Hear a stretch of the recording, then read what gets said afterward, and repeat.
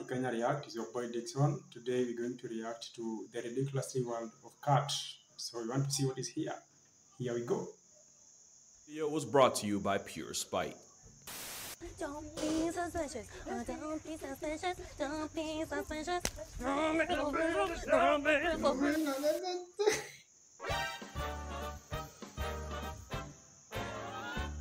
On a scale from 1 to 10, my friend, you're This video exists for one reason, and it's because of an argument I got into with one of my friends, and even though we technically settled it in the end, I'm still tight it even got to that point. And if this dress proved anything, it's that even the most intelligent forms of life in the world, or even the universe, can have the stupidest hills to die on. So because of that, and because of a certain comment I'm really tired of getting, I decided to take a 2-for-1 special on birds, with the one being a stone, and by stone, I of course mean YouTube video. But first, a word from our there's no sponsors, but can we just agree that this thing is obviously white and gold? Like, y'all really be lying unprovoked for no reason.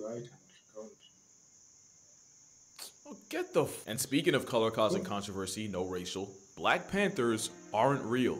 They don't exist, and I very nearly lost a close friend because of it. Melanism's a mutation that causes the production of melanin to go into overdrive, leading to basically a real-life Shadow clone shiny Pokemon. A Black Panther is really just a leopard or jaguar with the same revitiligo Uncle Ruckus got. And because the gene that causes it is dominant in one cat but recessive in the other, most Black Panthers are just jaguars with extra tint. That's how a funeral colorway cat can birth a black and yellow remix, and vice versa. So Black Panther isn't really an animal, it's a description. It's a panther that's black. And I wish it ended there, but if it did, this video wouldn't exist, because this is a Black Panther.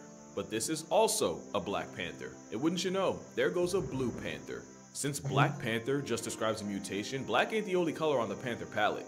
Leucism is like the sun-bleached cousin of melanism, so even though it sounds like a colonizer response to Wakanda, you can call both of these white panthers. The Maltese tiger is an alleged variant of the South China variety. It's not for sure that they exist, but if they do, they'd technically be blue panthers. By now, I'm guessing at least one person's commented, what about the pink panther? About that, erythrism is the red-headed middle child of mutations, and one of the results of it is the ultra-rare strawberry-flavored leopard, or one could say, a pink panther. I can go on, but you see what I'm getting at, right? And at this point, you're probably asking, what even is a panther? The answer, well, the simplest one is that panther is just another word for big cat. It'd be simple if it wasn't for one big pun intended problem. Here we have two cats. Cat A is an average of 130 to 140 pounds, stands 2 to 3 feet tall at the shoulders, and they max out about, let's say, 220. The average cat B weighs in at a little over 100 pounds on a good day, just over 2 feet tall, and the biggest ones you'll ever see are pushing 120. But since the world of cats is honestly as defiant as they are, only one of these is a big cat. And it's not Cat A. And now you're probably questioning what big cat even means. And I'm so glad you asked, because now we get to meet him. The Big Cat Club is made of the Panthera, or the panther genus. There's technically 5 members, and the first is the leopard. The leopard is the pound-for-pound champion of big cats. And what would happen if Spider-Man changed careers and paid rent as a hitman? You won't find 5 animals more disrespectfully athletic than the leopard. There's not a single situation where a 360 backflip no-scope is required to murk a monkey.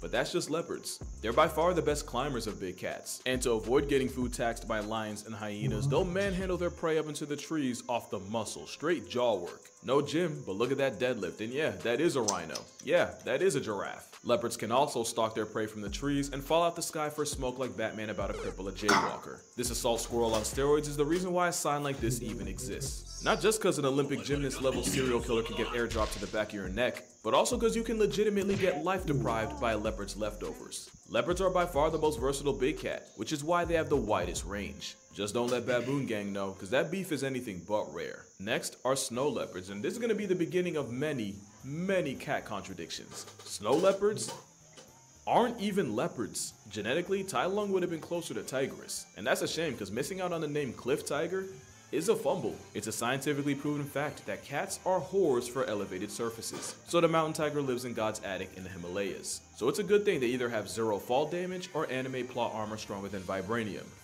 Yeah, he survived this. It also gets cold up there, so the same tail they use for balance can also be used as a DIY scarf. I encourage you to go down the rabbit hole of snow leopards using their tails as security blankets. It'll make you feel as warm as they do. They've been nicknamed Ghost of the Mountains due to how far they've gone to social distance from humanity. But with how dirty we've done their closest cousin, I don't blame them. The actual tiger is like the Chuck Norris of cats because some of the facts about them, you'd swear they were a cryptid if they weren't on camera. Facts like their legs being so built, tigers can stand even after they fully pass tense. Or that the infrasound in their roar can temporarily paralyze prey. How about the fact that they're one of the most vengeful things on the planet, with one tiger crossing off 436 names off the census after she got crossed by one? How about the fact that the reason tigers are orange in the first place is because the animals on their grocery list are completely Helen Keller to the color? Meaning, if you're a deer, this is what the biggest cat in the world looks like. It's also why a tiger's stripes run skin deep. And out of all cats, tigers have by far the highest human body count. And that's mostly because of how close they live to humans. And I don't just mean in India. There's more tigers in America than in the rest of the world combined. This one's in Houston, but we've also screwed them more than any other cat. Most white tigers are literally a product of incest for human interest. Then you got probably the most famous big cat of all, the lion. They're the only ones that weaponize the power of friendship, which is why lions have the most impressive meal plan of any cat. Anything short of a full-grown elephant can get packed up by the pride. Not even elephants in general get immunity, but going for the high-risk, high-reward prey means lions also get bodied religiously. And not just in Detroit. Arguably the biggest danger to a lion is their own ambition. But together, probably nothing's more impressive and makes you want to evacuate your bowels more than a pride of lions. And even with Hollywood dubbing over their roar with the tigers, it's cause a lion's roar is designed to be heard and tell anyone within a 5-mile radius that if they plan to f*** around, best make time to find out. And lastly is my personal favorite of the cats, the jaguar. Easily the one-punch man of meat eaters, thanks to the pound-for-pound strongest jaws on a cat, and also their habit of taking Thanos' advice and going for the head. The endgame there is a cousin of the crocodile getting its wig busted by an all-terrain aquatic vice grip. It takes a lot to make a capybara feel anything that isn't apathy. Jaguars are also OP enough to hit a lick on a sea turtle. I don't know if this makes sense, but jaguars are the tiger sharks of big cats. Their name translates to he who kills with one leap. Because when this leopard on steroids gets active, the census undergoes subtractions. And I don't want to gloss over the fact that they're also the best swimmers of big cats. Although the Bengal tiger would probably like to have a word. Jaguars will often chew on yaji vines and get absolutely obliterated. That has nothing to do with this video, but it's by far my favorite fact about them. So those are the 5 members of the Panthera genus, which makes them all panthers. Whole time, Jacksonville and Carolina flex the same mascot, which means any one of these cats being black would make it a Black Panther. Yes, even this. Now you might think that's where it ends, but call me Billy Mays, cause wait, there's more. Remember this? Well, Cat B is a male snow leopard, and Cat A is a mountain lion. The cat world is really just a bunch of rules and cats that break the rules, because not only is a cat bigger than a big cat, somehow not a big cat, the cat 99% of people, including Google, think of when they hear panther, isn't actually a panther. What the f***? Well, as mentioned, cougars don't sit at the big cat lunch table, and it has nothing to do with weight class. Most experts agree that the defining trait of a big cat is a modified bone in the throat called the hyoid that gives the cat the ability to roar. So the rule of thumb is, if it roars, it's a big cat, and if it purrs, it's a little cat. Big quotes on the little. Now I gotta immediately break that rule because snow leopards, the big cat that's already on thin ice for not even being a leopard, also can't roar. What the Actually, it's gonna get old if I keep doing this, so you know what? I'm just gonna use Soldier Boy. Huh? Instead, they sound like if Lion King showed Simba's awkward teen phase.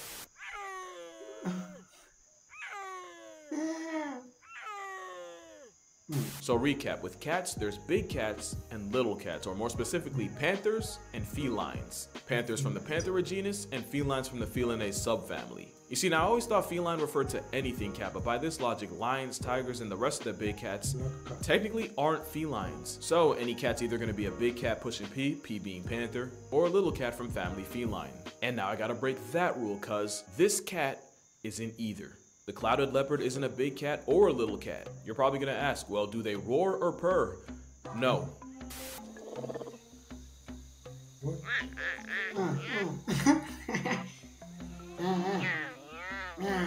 Yeah, clouded leopards do neither, and they're considered the bridge between big cats and not big cats. They're also considered a modern-day saber-tooth. Not literally, but because of having the most disrespectful dental of any cat, relative to size. Speaking of size, I grew up thinking they were way bigger, but that's honestly because the first time I heard of one, it was trying to murk the Rugrats. Also, the clouded leopard isn't an actual leopard, and we can hold a Soldier Boy because at this point we ain't even surprised. But yeah, other than them, cats are either big cats or not big cats. Which brings us to the cougar, who, despite being the most associated with the name, isn't even a type of panther. They're actually more related to your pet cat than to an actual lion. The confusion is because mountain lions can be found anywhere from the Yukon to the very tip of South America. Being found in a lot of places means they've gotten a lot of names like puma, cougar. Yeah, I've never heard of catamount, but also panther. I mean, think about it. They're called mountain lions, but share area codes with jaguars. And also, they don't roar. Instead, they sound like a woman becoming a notch on Ted Bundy's belt. Basically, cougars prove that you might be a big cat, but you're not a big cat. This roided up identity crisis might go by many names, but they catamount to a panther. And now that we've addressed that, we can address the second reason I'm making this video.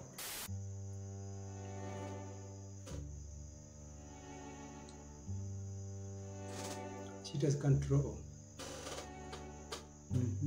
I am weary. Yeah, cheetahs aren't big cats, and not only is it Avengers level conflict in my comments whenever I say otherwise, this was another argument me and my friends got into. But cheetahs are in subfamily Felinae, which makes them felines, which makes them not big cats. Also, they can't roar. The best they can do is arouse a party of bird watchers. Now you see why cheetahs get religiously bullied. It's basically an overgrown house cat competing with units. I've always said that the cheetah's biggest downfall was investing everything into speed, but honestly, evolving to run away from their problems was the best they could do. And I love cheetahs, but it's clear they took the cut way too far. Like I said, if you can get victimized by vultures, you messed up. In their defense, male cheetahs will form coalitions to tackle life head on, but cheetahs are still the most underappreciated single moms in nature. There's a lot more other little cats, and some you've never heard of. Like, you want to know what's the closest relative of the mountain lion? You'll never guess it. Here's an ad while you guess it. It's the jaguarundi. So the cat named after a jaguar is most related to a cat named after a lion, even though neither of them are related to either of those. Its name means dark jaguar, even though it looks like a UFO. Unidentified feline otter, which is actually another name they have, and they do not look happy about it. But nothing has more of an attitude aesthetic than Palace's cat. The cat that looks like the furry epitome of shit ain't funny. But if nature wanted me to take them seriously, it shouldn't have had them built like an ice-chilled glacial Garfield. Like snow leopards, they'll also use their tails to stay warm. Except with the Palace, that means standing on their tails to keep their paws toasty. You're not beating the adorable allegations, buddy. Now, they're still wild animals, so no, you can't have them as a pet. Or, I guess anything can be a pet until it rips your face off. But if it means anything, you can adopt a Siberian forest cat. Cause it's honestly the closest you're gonna get. But yeah, that's the aggro kitty. To be fair, you'd be pissed 7 ways to Sunday if you googled ugly-eared cat and your face came up. Now we've got the bobcat, and I'm gonna be honest, I could never really tell the difference between them and a lynx. But it turns out this whole time a bobcat is a lynx, or at least a type of it. The lynx is a cat with many faces, with 4 species of them in circulation. Yeah, I don't know what's happening here either. The Canada lynx is the most memorable, if for no reason but the fact that they remind me of that one Proud Family episode. And the only thing goofier than their paws is how they settle disputes.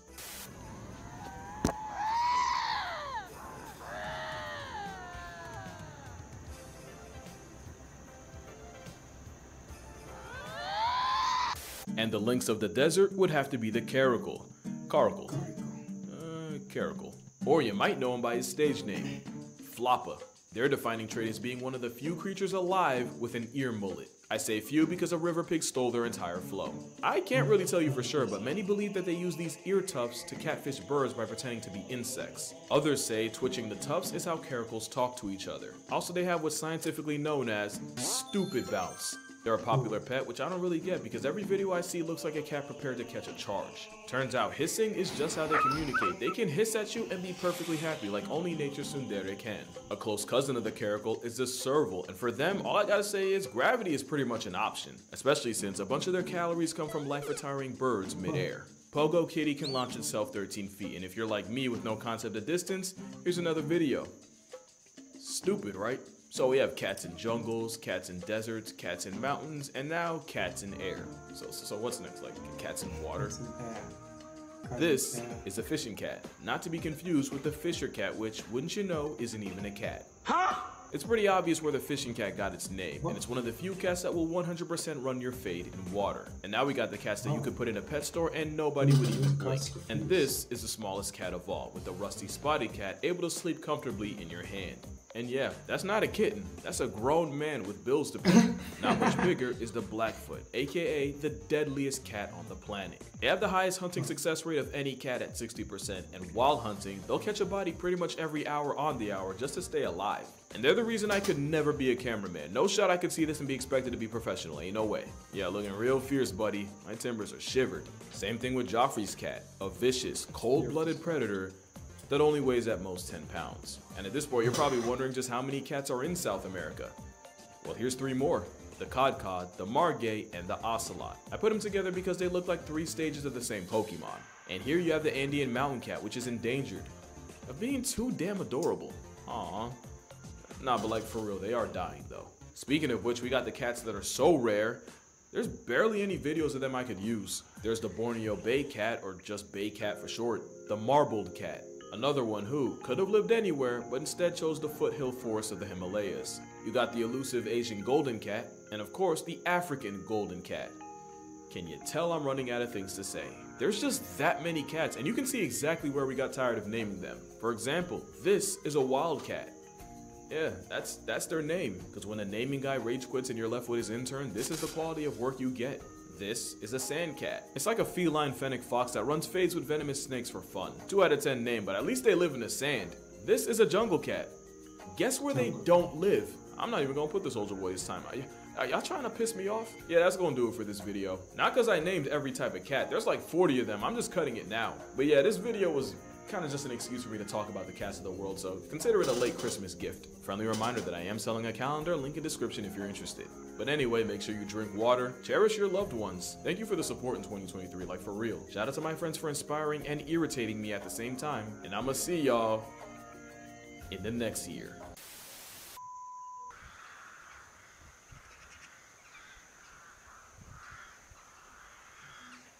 Thank you guys for watching. See you in the next episode. Bye.